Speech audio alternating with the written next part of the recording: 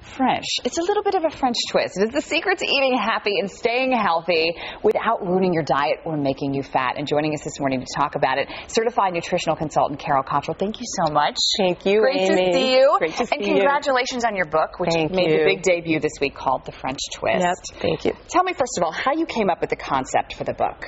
It was a personal journey, really. I had a nutritional practice, and I found that my clients were at war with food.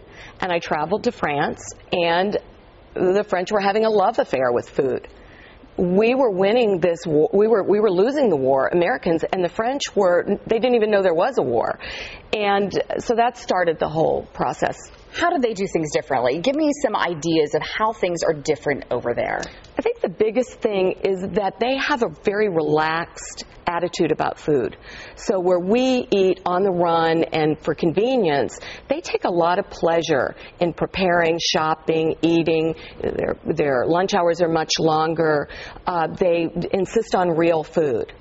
What about grocery shopping? Do they go to the store like we do on the weekend and stockpile with a cart full of food and then hope that it lasts all week? Or how do they do things? No, they really, the fresh food dominates their plate. So if you look at a French plate, 3/4 of it is going to be French or going to be fresh and probably a vegetable.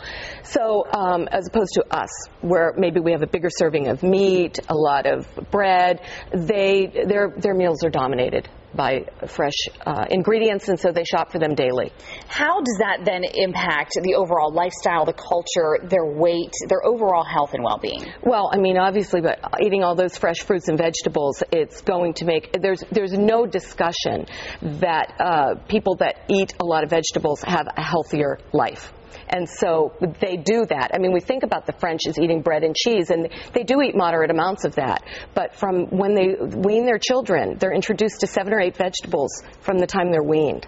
How do we force ourselves then to sort of take what we're learning from them? Because they do have a much more laid-back lifestyle than we do. Here, everything is rush, rush, rush. We rush through the drive-thru. We rush home. We eat it as fast as we can. We got to run to soccer practice and then gymnastics. And we're so crazy. And I think that is really to our detriment, is it not? Absolutely. And I was just talking to somebody in the green room about this, about the fact that the French, when they have a snack, they'll sit down and they'll have a piece of bread and some brie.